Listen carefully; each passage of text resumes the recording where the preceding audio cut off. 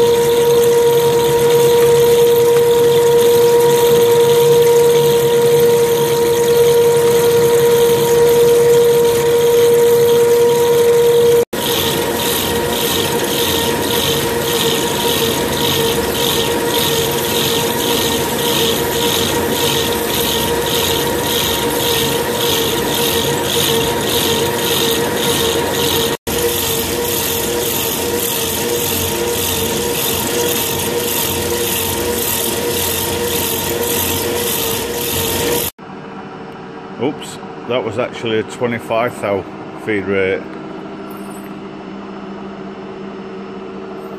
So anyway, it's 5mm to come off. So I'll size that end, turn it around, pick up, turn it all through with a nice shiny finish.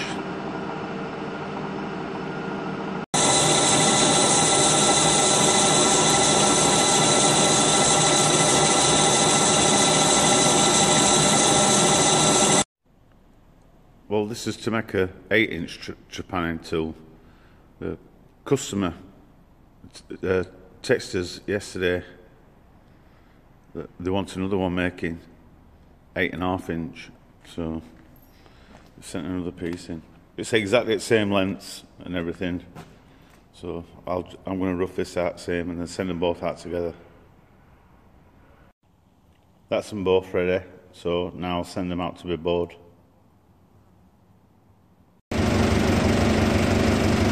That's both pieces back bored to depth. Make 8" and 8.5" trepanning tools.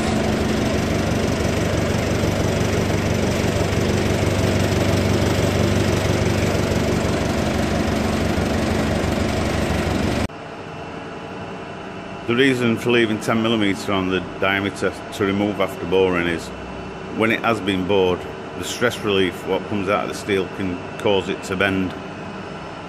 This is 41/45, it's quite good stuff, so it's only distorted 30 thou. Clock through at this end, running through at this end, but running 30 thou.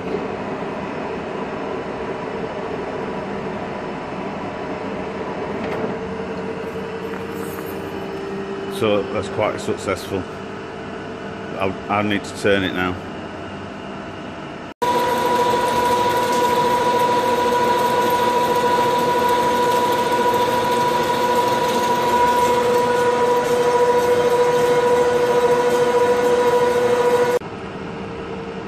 $2mm left on the body to remove after I've turned the shank details. But to turn the shank and then drill through with a 20mm hole for the coolant supply.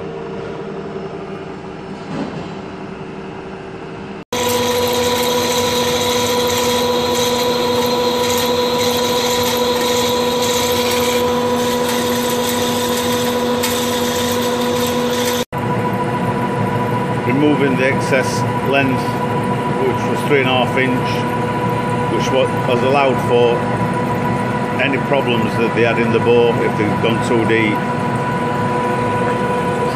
There's 1mm left on the shank size,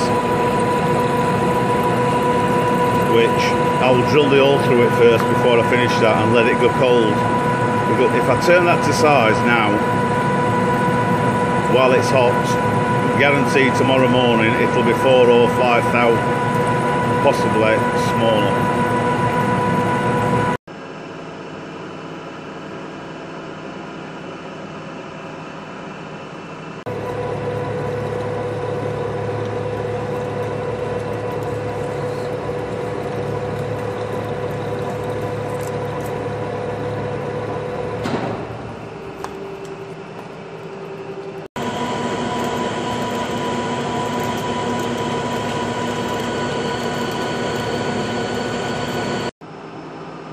That's the shank finished, turn to length, turn to size. Need to turn it around now and finish the body.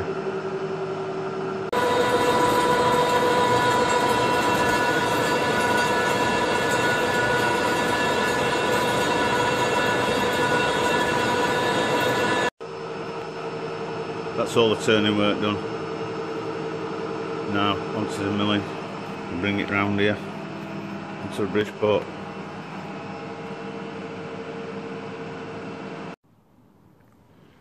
Now it's set up on the V-blocks. I've got a problem where the cutter doesn't come to the end. The bed length is maximum, but it's a Bridgeport, and Bridgeports don't have problems. So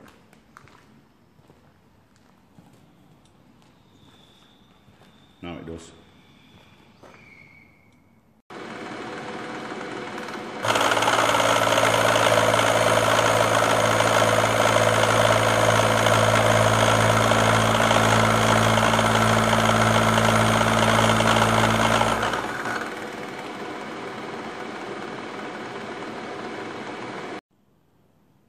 That's the first part of the scrap channel to depth, but I've got 10 inch left on the other side, so I'll just upsame this again, alter it round. That'll give me the rest of the room. So that's as far as I can go with this setup. I need to get rid of the rest of that. But before I slide it down and alter the setup, I'll fit this into here. So that's before, and that's after. So next part, I'm going to get rid of this. Then I'll flip it round and tackle the other side.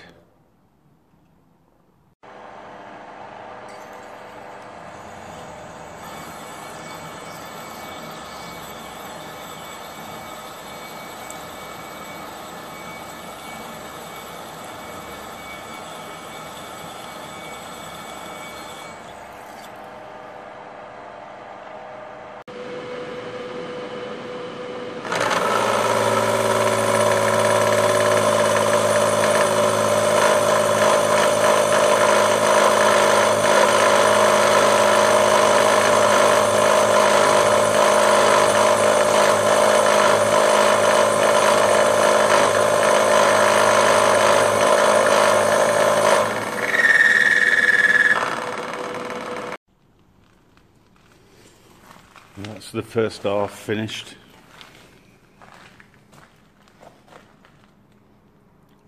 Turn it around now, 180, do other side.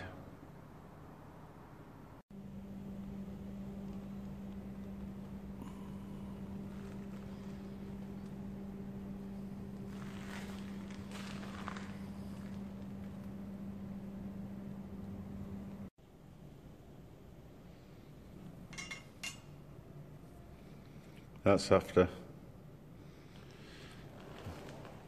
I have to remove the rest of this scrap channel.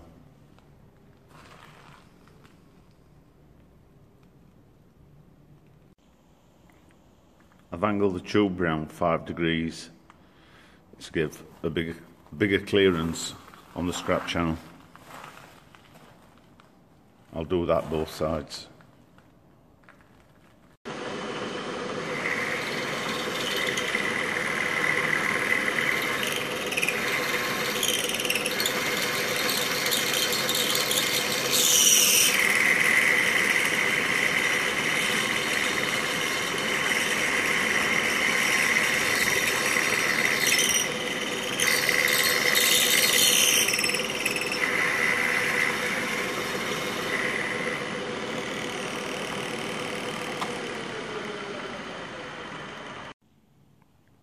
So that's it finished. It will cut 8 inch, 50 inches deep. So really it can cut 100 inches, 50 inch each way.